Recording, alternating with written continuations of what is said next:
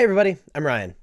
Today we're going to talk about Magic the Gathering Worlds. Specifically just a quick primer on what formats are being played, when those formats are being played, the structure of the tournament, and how the players that are playing there qualified. If you're interested in the individual players that qualified and want a quick rundown on sort of a profile of each player, I posted a video about that yesterday, and you should check that out on my channel. So there are 32 people playing in Worlds this year, and it'll be played entirely on Magic the Gathering Arena. The formats will be Dominaria United Draft, Standard, and Explorer. In order to qualify for this event, you needed to be the 2021 Magic World Champion, or finish in top 6 of any of the most recent championships, including the Innistrad Championship, the Neon Dynasty Championship, and the New Capenna Championship. If you were one of the top 5 MPL or Rivals players on World Championship points, you qualified, or if you were in the top 8 of non-MPL Rivals players in World Championship points, you qualify. You get World Championship points by playing in these other premier events.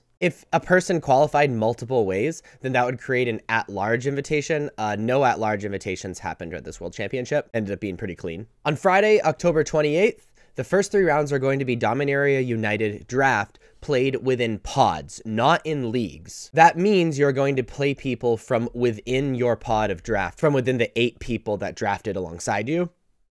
Then they're going to be playing 5 rounds of Standard.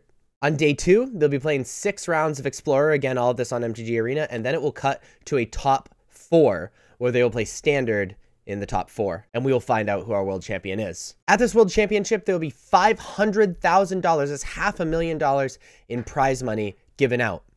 Just by showing up, you receive $7,500. Top 16, you will receive $10,000. Top 12, you will receive $15,000. Top 18, $20,000. Top 4, $25,000. Coming in second will get $50,000.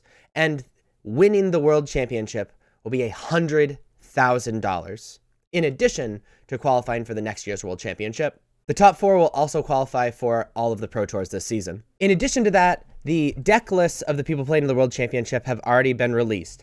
The standard deck lists are kind of incredible. 68.8%, that's 22 people at the World Championships have chosen to play Esper midrange, which is kind of astounding. Like, I knew Esper midrange was one of the decks to beat, but I felt like it was pretty close to Jund midrange and like the mono blue tempo deck. So I'm really surprised so many people landed on Esper. I mean, wedding announcement is nuts, so I guess it's fine. Explorer's a little more spread out. Explorer is enough like Pioneer, except the big thing about Explorer is that there's no Nykthos, so you don't have to worry about mono green Devotion, so it's a little more wide open. And so understandably, the top 2 decks, Abzan Greasefang with 8 people, Rakdos Sacrifice with 7 people, Mono Blue Spirits with 5, Temur Transmogrify, which is sounds like a kind of interesting deck, with 4. It makes sense that the decks that are already good in Pioneer rise to the top, especially decks that maybe are less successful because of the existence of mono green in Pioneer. As with every year, this is going to prove to be like a really fun and cool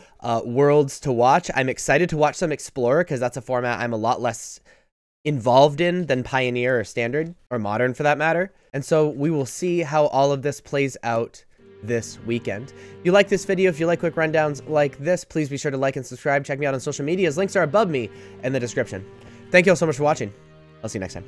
Bye-bye.